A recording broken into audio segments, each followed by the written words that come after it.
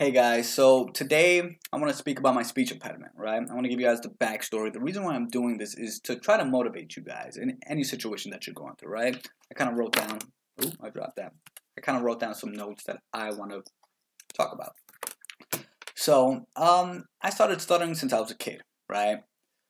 People think, oh, he probably had a rough growing up, this, that. And I'm like, no, that's not the story. That's what people think, but that's not the story.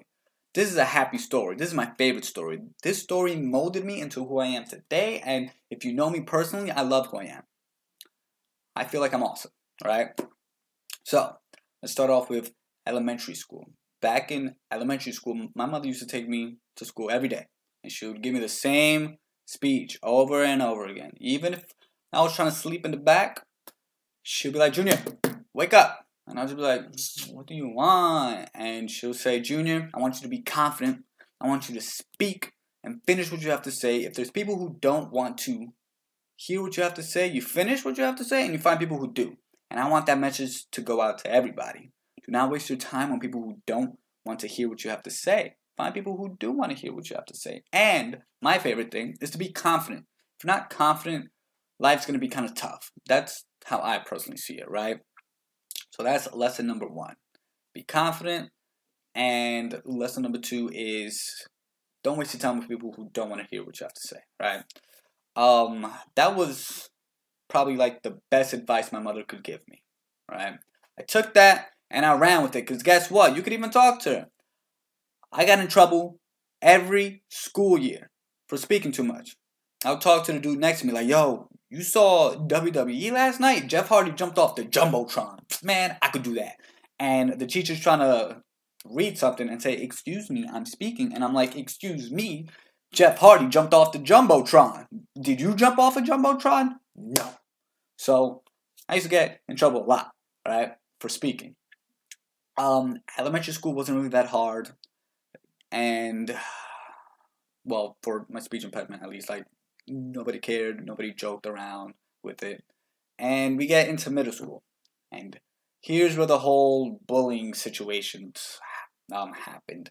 But I don't like to call it bullying because bullying is when somebody verbally or physically tries to, hurt you and you just let it happen to you. That's not me. I decided at a young age I was going to be different from the people who have speech impediments because I've met a couple of them, right? And those people are shy as hell. And they let themselves get bullied. That's not me. My parents taught me to stand up for myself. So when people would come at me, I'd be like, oh, you want to start? You want to come at me for my speech impediment? You want to say that I speak funny? Boy, I'm about to get you. And I would do what I have to do. If you know me personally, I'm the king of trash talk. Like, I don't know soccer, but you give me a month to practice straight, I'm going to talk my crap and I'm going to say I could beat you. You could be playing soccer for years now. That's who I am. So when people try to come at me, I'll come right back. I stood up for myself. That's another lesson, all right? Stand up for yourself. Don't let nobody try to get you down. But something that I really took note of and still remember to this day is when people are talking down on you, this is another very important lesson. When somebody's talking down on you, there's something wrong with them. They need some sort of attention, some sort of validation to make themselves feel better. That's why when I would go back at them, I would kind of feel bad because I can see it. Most of the times you can see it. There's something wrong with them. So, when people are talking down, feel bad for them. Yeah, stand up for yourself, but there's something wrong with them too, right? So never feel bad about yourself or take what they say too deep because they're going through their stuff too, right? So, but something that I did realize in middle school was I still had friends. I still had girls calling me cute and all this nonsense. So, and if the normal people were getting bullied, right? If the cool kid who just got pants is getting bullied, I'm normal. I'm just like everybody else. There's nothing wrong with me. We are all technically the same. Nobody's perfect, right? That's what I learned in middle school. And I hope these lessons really dig deep with you guys, right? So that was middle school. I stood up for myself. I still spoke a lot. I still got in trouble. And I realized it was normal. Then comes high school. High school was where I kind of made a mistake. I stood in my comfort zone because high school, they were pushing the whole public speaking thing, right?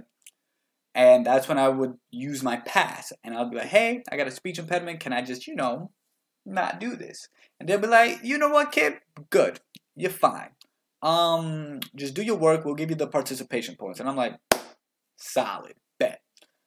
And that was like my worst mistake because I didn't step out of my comfort zone. You guys need to all step out of your comfort zone.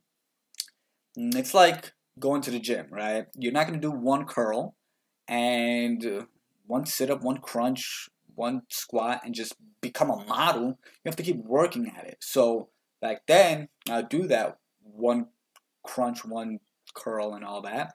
And I thought I was just going to get good at it. And I stood in my little comfort zone, right? So, and when it came to high school, I still had a lot of friends. I was getting my girlfriends. This girl thought I was cute. That girl thought I was cute. And I realized nobody really cared about this. Like, I'm normal, right? And college comes along. And college really pulled me, like forcefully pulled me out of my comfort zone. Because what happened was I was going to my classes trying to use that pass of, hey, I got a speech impediment. I don't really want to talk. My professor looked at me. My professor's S's, multiple S's, because, we have a lot of them. And they said, we don't give a damn. We don't care. You have these 3 public speaking projects. You have to do them. If you don't, you get a 0. It's not my fault. And I was just like, oh, my God. And that's when I had to start, getting out of my comfort zone and all this. And still, I realized I was making friends. This girl thought I was cute. That girl thought I was cute. And all this nonsense. And I'm just like, all right. Once again, I'm normal. There's nothing to worry about. And then I got into a business program. And when it came to that business program, that was like a very good program. And it made you network and all this and do mock interviews, mock debates, and all this crazy public speaking stuff. And then I met all these people. I spoke. Once again, nobody cared. And we got into our internships. And that's when I was kind of scared. Because that's when you're dealing with the big shots, the people who make a lot of money, blah, blah, blah. And my manager told me what I've been thinking is nobody cares. Get the work done, right? Because he said it. At the end of the day, everybody's going through some shit that we don't even know, right? They're going through way worse, right? There's somebody who probably has a couple months left and they're still here going at it, getting the work done. Nobody cares. Get your work done. That's another message that I want to convey to you guys. We're all going through our own stuff, right? And somebody rang the doorbell. I'm not going to get that. We're all going through our own stuff. Keep going. Because we're all going through our own crap, but we still working. We still getting stuff done. So keep it going, right?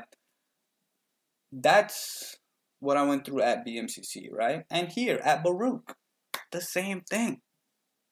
Nobody cares. Just work hard, keep moving. That's my story because that's one, I had to learn what I had to go through. And this is a happy story. This is a motivational story because when people say, oh, I'm kind of scared to public speak, blah, blah, blah. I'm just like, you're scared? You don't have a speech impediment? What are you talking about? That's my go-to joke. I'm just like, yo, you're scared? The kid with the speech impediment is down to go first and speak? Nah. This has changed me. This has molded me into who I am today. And I hope what I said today can motivate you guys as well to keep pushing, to keep moving, to be more confident. Confidence is key, to be happy, and to realize nobody cares what you're going through. Yes, I'm saying that kind of in a harsh way, but you guys get what I'm trying to say. Keep going. And technically, we're all normal. So please, guys, be happy, be confident, keep pushing. This was my story. I hope to motivate you guys. I hope you could find somebody who needs to watch this and you could put them on.